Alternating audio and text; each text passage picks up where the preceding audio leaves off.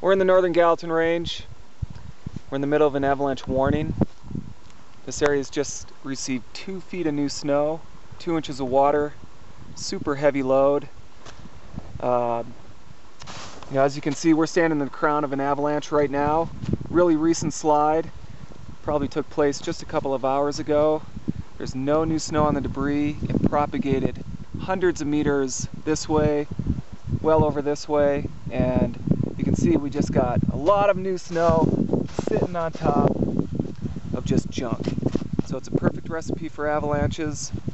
With more snow and wind in the forecast, we're going to add more stress to the snowpack, and especially in these areas that are thinner, rockier, weaker, we're definitely likely to see more slides in the next few days.